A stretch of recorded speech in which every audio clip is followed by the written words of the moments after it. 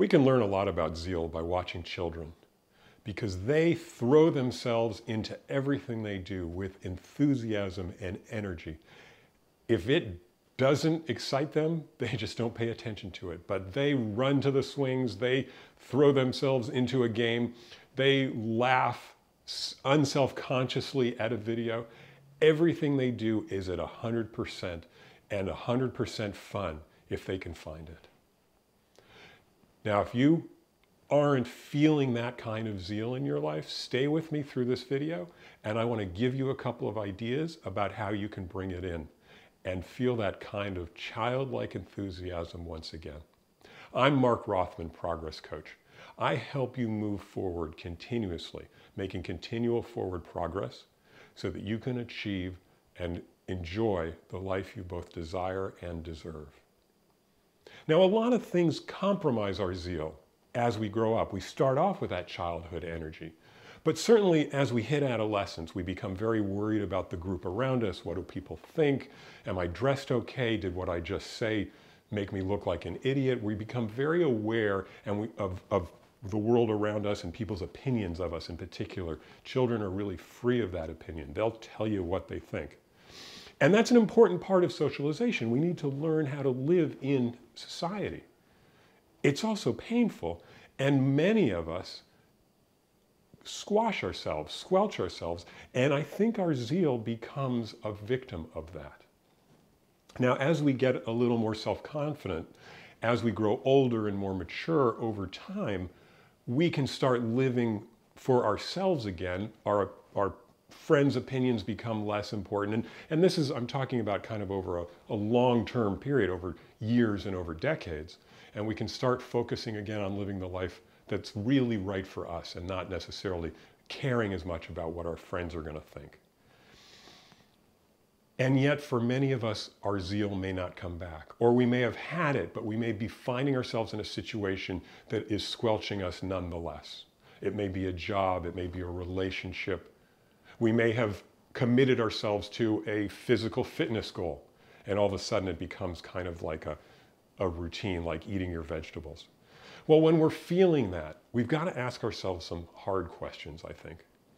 We've got to look at ourselves and say, where am I not finding the energy and enthusiasm?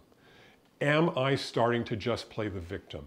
People stuck in dead-end jobs or stuck in work situations where they've been there for years and they feel like there'll never be a solution or a way out.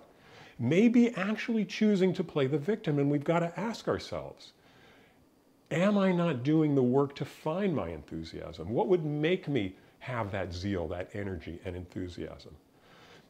And it may mean that we have to take some hard decisions about ourselves. We may have to look at ourselves in the mirror and say, if I'm going to find my enthusiasm, I'm not going to find it here.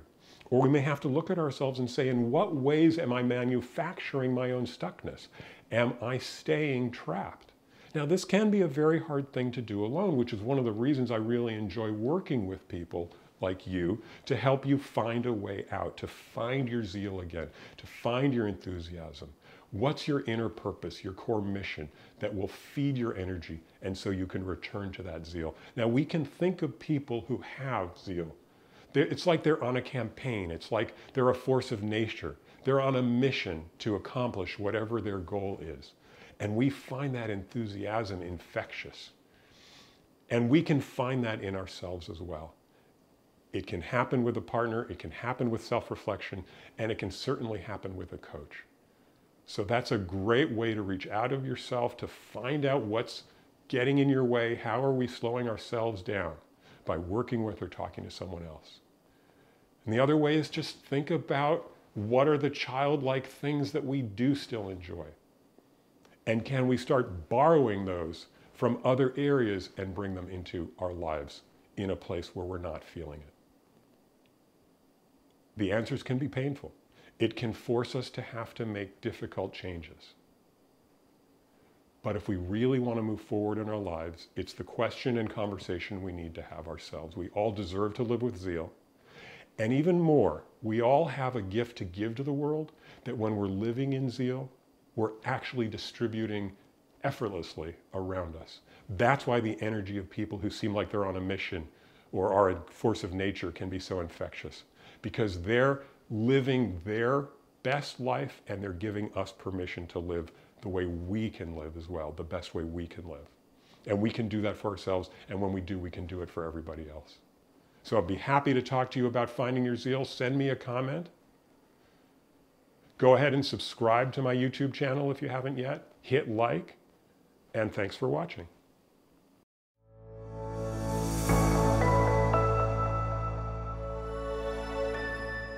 Thanks for watching. If you like this, check out some of my other videos.